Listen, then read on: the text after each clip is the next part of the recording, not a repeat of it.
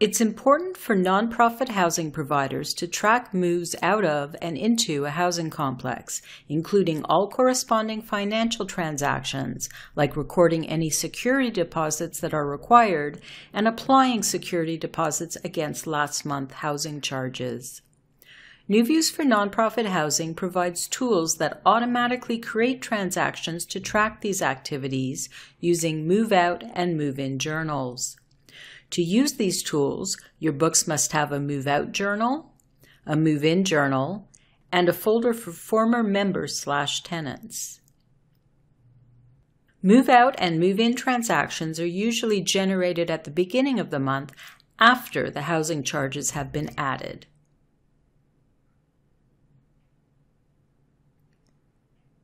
A tenant or member should always be moved out of a unit before the new member or tenant is moved in.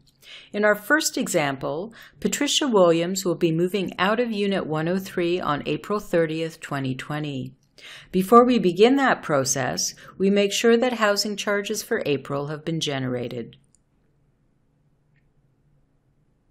This will ensure that Patricia's housing charge for the month of April is in her ledger.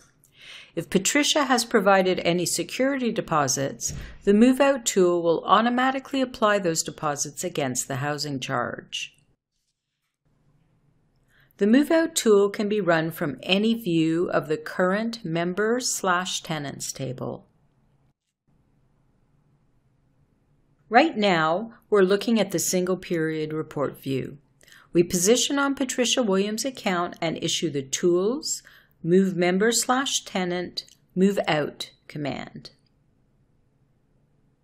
How you fill in the Move Out prompt depends on how your books are structured. We strongly recommend using prefixes in your account names, and this is the scenario we'll discuss. Enter the Move Out date, which will be used for the date of the transaction that will be added to the Move Out journal. Remember that you can always press F3 to choose the date from a calendar. In the reference number field, enter the reference for the transaction. You can use the unit number or anything else that will make sense in your set of books. In the description field, enter the description for the transaction. We're going to enter Transfer Security Deposit. Now we need to make sure the names of our move-out journal and former members/tenants folder are specified. If you don't track partial month vacancy losses or refund residents for moving out mid-month, enter No in the Post-Partial Vacancy Loss field. If you do track vacancy losses, you must specify whether you track market and RGI vacancy losses separately or together, and there are a few more fields to fill in. Now we can click Continue, then click OK to confirm that we want the move-out transaction to be created. The move-out tool did the following. It replaced the member/tenant account in the current member/tenants folder with an account representing the vacant unit. It moved the member/tenant account to the former member/tenants folder. It created a transaction in the move-out journal that applies the balance of all deposit accounts associated with that unit against the balance of the member/tenant account. If you track vacancy losses, the move-out tool will also post any partial month refunds to the appropriate vacancy loss accounts. Let's take a quick look at the ledger for the 103-Williams account by positioning on the account name in the credit account column and pressing F9.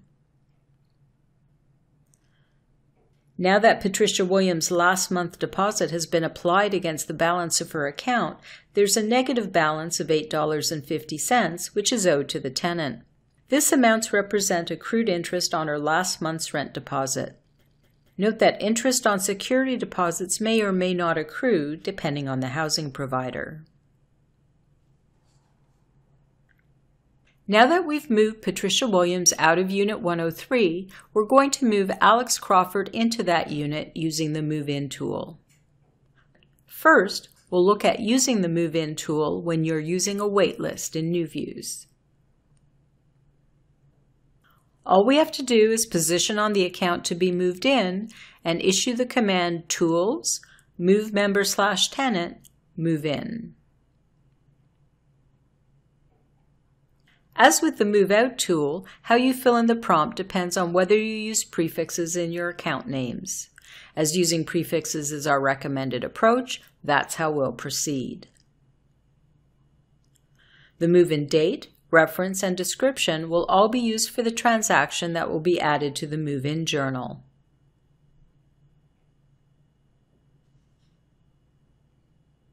We'll enter security deposit for the description.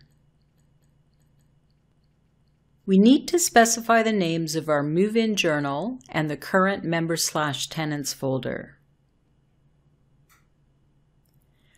Now we have to enter the prefix we'll use for the new account that'll be added to the current member/tenants folder.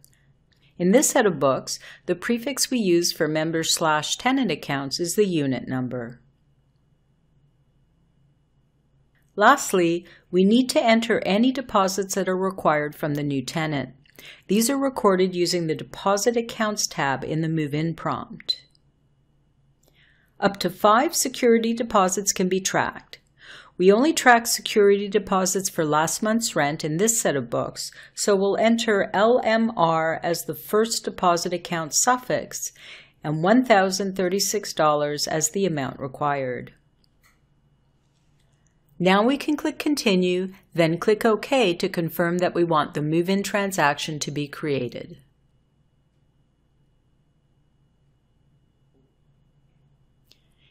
In this example, the Move-In tool did the following. It moved the account Wait-Crawford from the waitlist table to the current member/tenants table and renamed it 103-Crawford. It deleted the 103-vacant account that had been created when the previous tenant was moved out. It added a transaction to the move-in journal that sets up the charge for the security deposit. If there are no security deposits to track, moving and renaming the new member/tenant account is all that's done. Let's take a moment to go back to the account in the current member/tenants folder by positioning on the debit account name and pressing F9. Notice that Alex Crawford's previous address has been transferred to the Address History tab, and the address of the housing complex is now his current address. Now let's switch to the rent summary view. Any RGI information that had been entered for the account when it was on the wait list is retained when the account is moved. If RGI information has not yet been entered or needs to be changed, you can do that now. For more details on adding RGI information, consult the manual or watch our video on the NewViews for Nonprofit Housing RGI Calculator.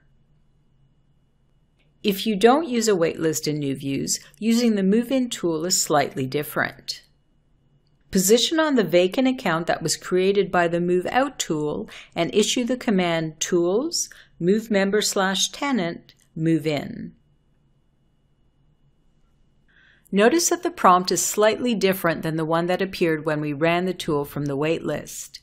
Instead of filling in the prefix for the new account, we need to enter the suffix to be used and the account description.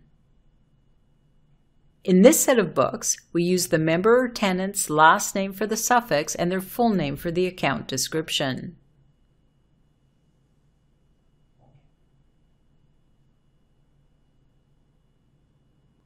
Now we can fill in the deposit account information as we did before and click Continue.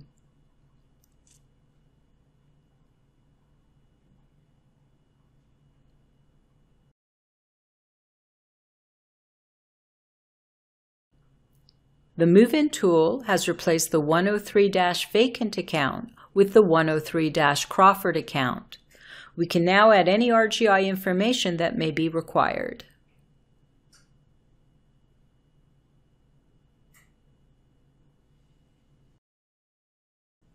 Let's look at the transaction that was added to the move-in journal. The tool created a transaction that adds a charge for the security deposit to the new member/tenant account, as well as entering that amount in the security deposit account associated with that unit.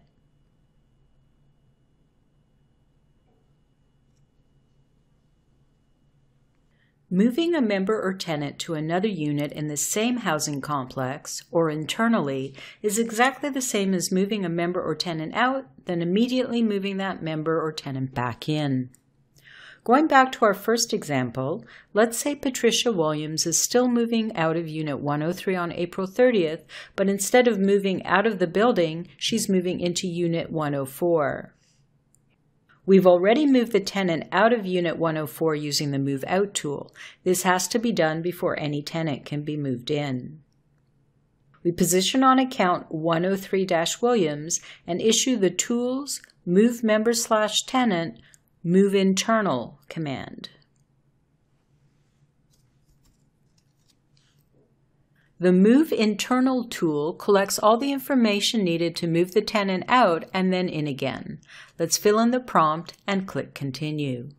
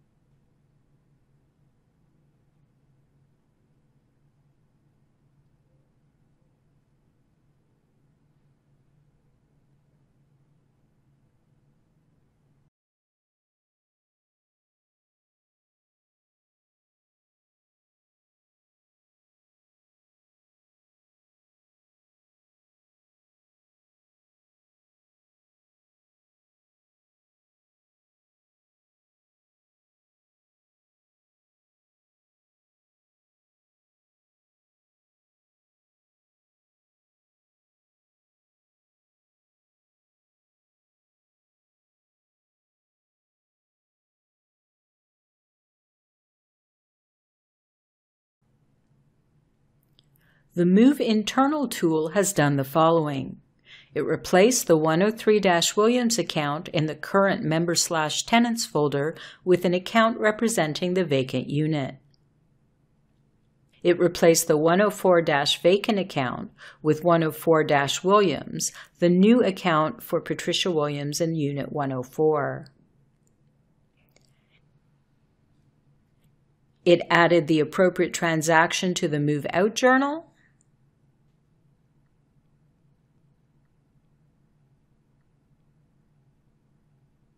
and another transaction to the Move In journal.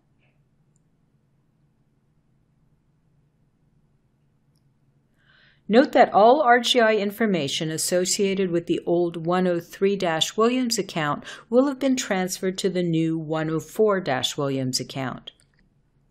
We should review those details and make any required changes. For example, market rent may be different for the new unit.